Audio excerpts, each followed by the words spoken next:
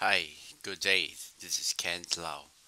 So here is a very interesting duty roster, right? So let's just see what the basic means, right? Well, the basic idea is really about getting the right things right. So there are some notes here, um, which is the Ali Abu is the clients, the ABCD is the name of the staff, right? So A should go to here because why? Because this is for Ali clients. So Ali. So this A should serve Ali, right, on the AM, and B should serve Ali on the PM. So, and that's the particular date. So, currently it's doing it manually. So means that, right? So, one has to look at this. Oh, first look at Ali, right? So it's Ali, and then look at the date, and then AM, and then look at okay. So AM, so Ali. So there's A.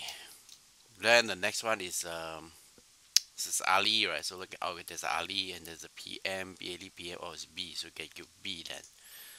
Okay, this is quite tedious because it's only A B C D stuff, right? But there's more than that. So let's look at how we solved it, right? So we can see that oh sorry, I just let you know what how this can be done, right? But if you want to know, you can come for my class. I'll explain to you that. For this, right? This is so it's Ali, right? So it's then let's say Ali is now AM and that, right? But I change it to let's say a F, right? And you will see notice that it will actually change. See, it will change.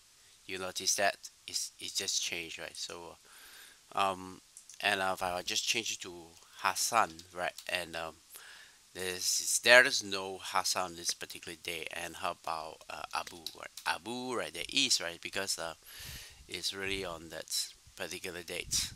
Abu, right? And the C is C because it's here, right? And then same goes to the other.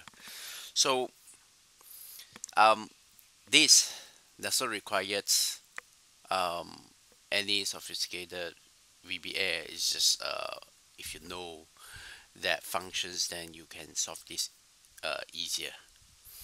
So thanks for watching.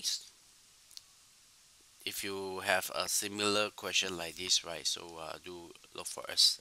Thank you.